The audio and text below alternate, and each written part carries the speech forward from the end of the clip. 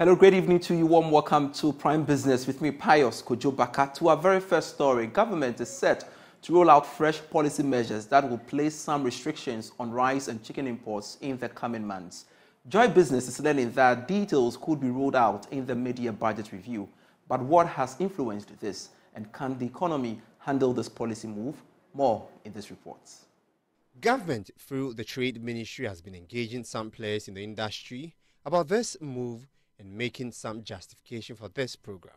Based on what we have picked up, this is part of broader import regulation bill that will be captured under a fresh legislative instrument that is already being prepared for consideration by Parliament. When passed, it will target rice, frozen chicken, and also fruit juice as well. The proposal now is to restrict rice importation by some 40%. This will allow local farmers and other firms in the country to take up the remaining 60%. Sources say the policy may take off this year, as details will be captured in the mid-year review. Well, even before this policy takes off, some industry players are raising concerns about how government is planning to implement the program. Some of them are also raising some concerns about the supposed local firms that are being taxed to supply the rice locally. Some have also maintained that the local market has not got the capacity to supply the remaining 60% of rice demand for the country. They are even warning that the policy could result in hikes in price of rice and frozen chicken. Some players in the grain business as well as the commodity trading sector have raised concerns about the policy. They maintained that the economy is not ready for these import restrictions. John Awuni is a trader in the commodity trading business. I see the plan of the government to introduce restrictions in rice and chicken imports into the country as totally ill-timed, wrong, and unwarranted. As a researcher and one who has deeply been involved in the rice sector for well over 2 decades, I don't see pillars laid by the previous government nor this current government to warrant this action overnight. I see from the policy document of the government a complete business plan put together by 1 or 2 people for the benefit of a few at the expense of the ordinary Ghanaian. Indeed, let no one be deceived that this action is nationalistic and for that matter good. Currently, a bed of about 1.2 kilos is about 120 cedis, and this can hardly satisfy a family of about 6. The quest of the government to create the quota system for rice and chicken imports is a recipe for complete corruption, daylight robbery. Who does the allocation? And what is the person's interest against the collective interests of the nation? Players in the poultry sector are still filled with memories of happiness when we took same route in President Mahama's era. Quotas have never served the interests of any nation besides the individual interest. What we are going to see with the introduction of the quota system for rice and poultry imports is a sharp rise in the prices of these products, not because they will be sold in the market, but because players will pass the cost of bribes paid to those who will be granting these quotas to the consumer. So for those Ghanaians who are about to celebrate this policy, calling it very good and nationalistic, be prepared, be ready to pay more for rice and chicken than you are currently doing. Moving on to some other stories, about 850,000 Ghanaians have been pushed into poverty as a result of inflation over the past 2 years. Statistics captured by the World Bank revealed that high inflation and low growth have had a toll on the vulnerable segments of the population. According to the Bretton Woods institution, food insecurity worsened by the last quarter of 2022 when inflation was at its peak. Now, to this end, economist Dr. Priscilla Chumesi Bafo is calling on government to design a well-targeted social investment policy in agriculture to protect the poor from inflation. She spoke at the 7th Ghana Economic Update, which was held under the theme, Price Surge, Unraveling Inflation's Toll on Poverty and Food Security.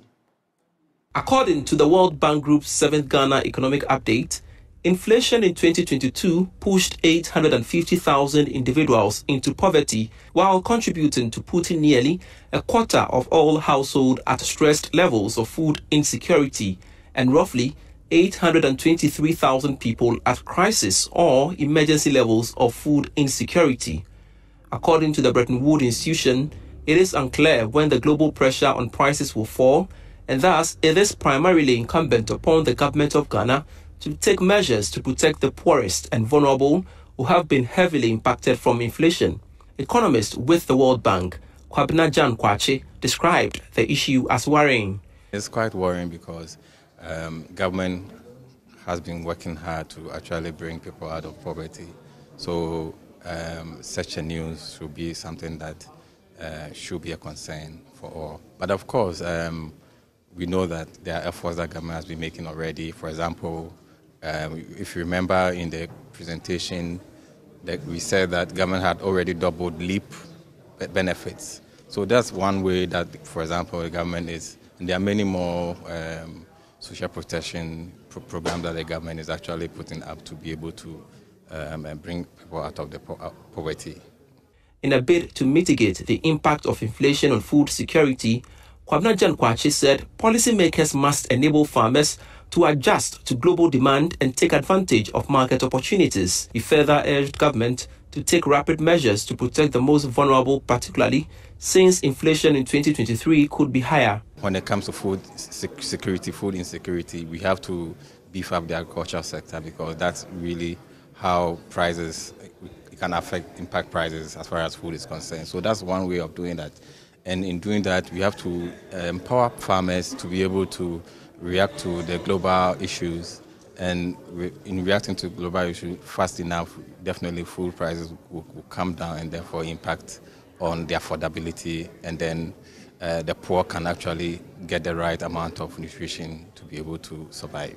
Speaking to Joy Business on the issue, economist Dr. Priscilla Chumesi-Bafo called on government to design a well-targeted social investment policy in agriculture to protect the poor from inflation. The fact that food prices still constitute significantly to the headline inflation is an indicator for us to look at policies that are addressing issues in the agricultural sector towards food production, because if those policies are working, then essentially food prices would be reasonable and then inflation can be curtailed. And for me, the issue that sticks out is the fact that the high cost of fertilizer is translating directly into the cost of food. And as a country, I think that we should look at alternatives of domestic production of fertilizer, and so that we can wean ourselves off the dependence on import of these things that have a direct impact on the prices of goods and services in our country.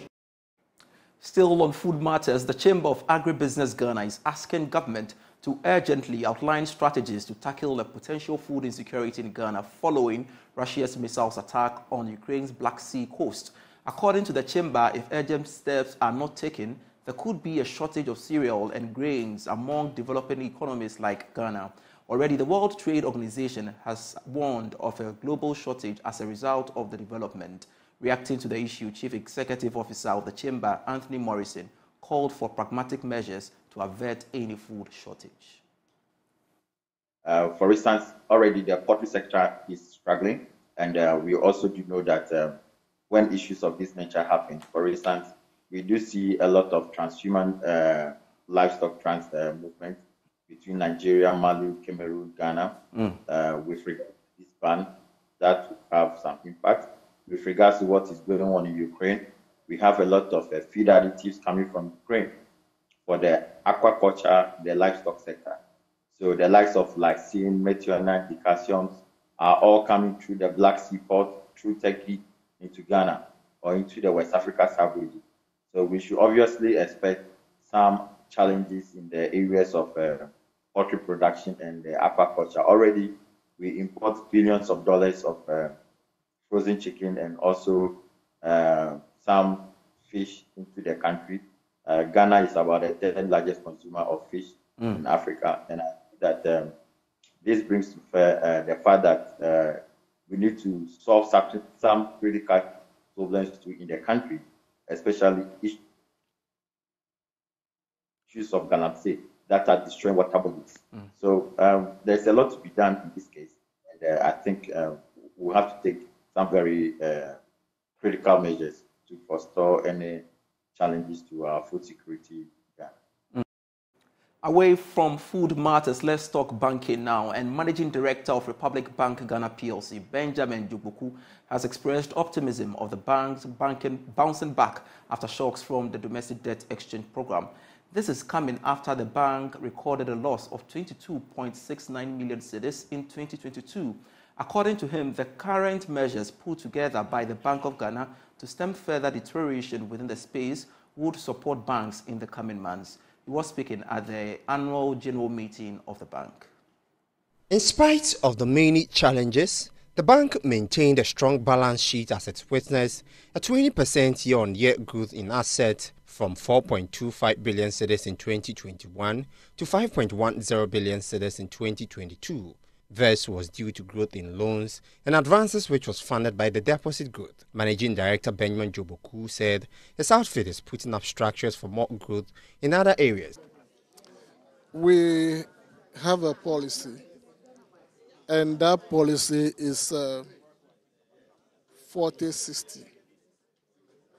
Therefore, had it not because of the DDAP, if you look at the annual statement, the provision that we made as a result of the DDAP was about 167 million. And would have made a lot of profit for 2022. So that actually affected our inability to pay the dividend that we're supposed to pay to our shareholders. And we believe that 2024, 2025, we should pay dividend to our shareholders. The non-performing loans ratio of the bank also increased to 19% from 15%. Meanwhile, Mr. Jubuku explained that this was as a result of an expansion in the NPL portfolio. He expects the non-performing loans ratio to come down by the close of the year. You know, if you look at the economic fundamentals for 2022, inflation increased to about 54%. And then the exchange rate volatility. We had some exposures in foreign currency. And because of the volatility, we decided to convert most of this foreign currency loan into cedis. So that actually affected our non-performing loan, increasing to about 19%. But if you look at what we published for the first quarter and the second quarter, you realize that those decisions that we took is yielding for us. And we believe by December, the non-performing loan ratio will have come down drastically. For the year 2022, the bank recorded 324 million Ghana cedis in operating expenses. James Echen's reports for Joy Business. With Ghana's economy seeing an exponential dip in recent times, there have been calls to develop strategic policies in supporting the patronage of green businesses and their products in the country. Ashanti Regional Director at the Ministry of Trade and Industry, Mahmouda Osman, believes the optimization and patronage of environmentally sustainable enterprises could shore up the sinking economy. He says the continuous dependence on imported goods would not only throw the country into economic difficulties, but also threaten national security. There is more in this report. Speaking at the SNV Green Regional Trade Show held in Kumasi, Ashanti Regional Director of Trade, Mahmouda Osman, noted the essence of embracing a green and circular economy through industrialization.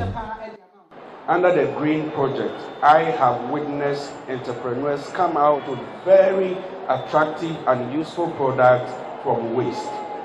Some are producing raincoats, laptop bags, etc. from waste sachet rubbers.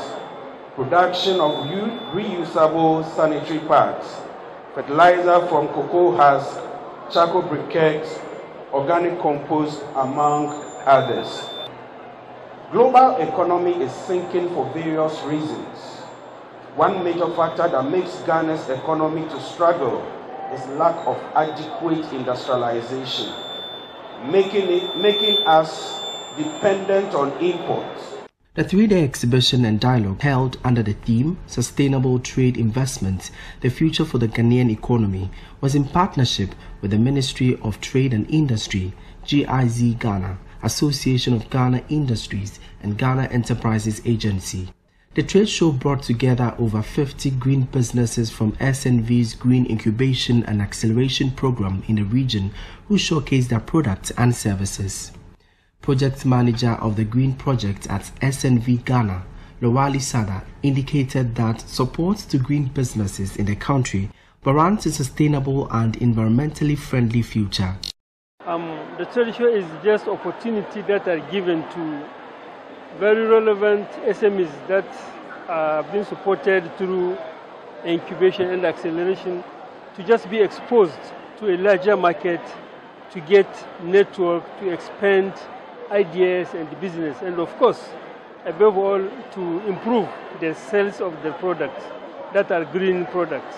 So the trade show is one of the key activities that really support to improve the strongness, the quality, and the greenness of the SMEs. The Association of Ghana Industries reiterated commitment to supporting businesses, calling on the citizenry to protect the environment through patronage of renewable businesses. Thomas Apam Atibila is the Ashanti and Bono Ahafo Regional Manager of AGI. In AGI, since we partnered SNB for the promotion of green activities, we have been sensitizing our members to incorporate sustainable activities in their operations. So now, if you visit any AGI company, you can see the way we do our operations differently, because we have in mind our customers and our neighbors. Some green exhibitors at the trade show who spoke to Lab Business says the event has attracted to them potential buyers. With the help of SMV, we are able to increase our production. Now SMV supported me with some amount for me to construct my warehouse, and then they have given me a chance also to have a market penetration. So as we can see here, it's through SMV that a lot of people have come to know about this product that we have. For Joy News, my name is Emmanuel Brightsquick. As part of its quest to support the construction sector, Tanink Group Ghana has launched its Dongfeng trucks. According to its head of sales, Rebecca Ofori Aye, the move is also to provide consumers durable products that will stand the test of time. Speaking to Joy Business at the unveiling event, she said the construction industry needs a reform. Target audience for these trucks are road construction, other construction companies like the real estates. And then with the light-duty trucks, we are targeting the delivery companies, the moving companies, the logistics companies, and other companies like whoever has to, the distributing channels. So we are focusing on the distributing channels for the light-duty trucks and the heavy-duty trucks, as I said, basically on the construction company, any form of construction company. The Dongfeng trucks are there for you. We are competitive in terms of the pricing, because this price comes with a high specs. The technologies in these trucks cannot be seen in the Ghanaian market. The durability, the comfort driving, the safety and security features of these vehicles are top-notch. But if we want to match up the price with the ones in the market, we would go higher above. But with Tanink, we stay competitive because customer is our focus. Now, Chief Executive of SES HD Plus Ghana, Adelaide Bill Williams, has reiterated calls for equal opportunity for women in leadership roles of organizations. According to her, women have unique perspectives that aid in growth and development. She was speaking at an event here in Accra. The maiden edition of the HD Plus Leaders Experience provided a platform for women leaders in various positions to share untold stories of their leadership journey. In an interview with Joy Business, Chief Executive of SES HD Plus Ghana, Adelaide Abiel Williams, said women must be given equal opportunities to contribute to growth and development. This is a platform that has been created for women leaders to share their experiences, to empower other women who are in leadership positions and also empower up-and-coming women who aspire into leadership. But diversity is key, right? Because if you listen to the discussions that we had earlier this afternoon, it's not about women against men. It's about how the male and female can complement each other, because we bring unique perspectives, unique talents, unique abilities to the table. And this is what we want to consolidate to these discussions. Executive Director of Salt and Light Ministries, Dr. Joyce Ayi, added that more needs to be done to bridge the gender gap in organizations. Throughout history, women have had to overcome numerous barriers. We are all witnesses to this. Fancy pan, thinking that a man can make coffee and not getting employed. The barriers are still there. We're breaking them a bit at a time. But so much more needs to be done. What I'd like us to realize is that there's great and immense potential, and we're living in very, very wonderful times. Now we can do almost anything and everything that we want to do.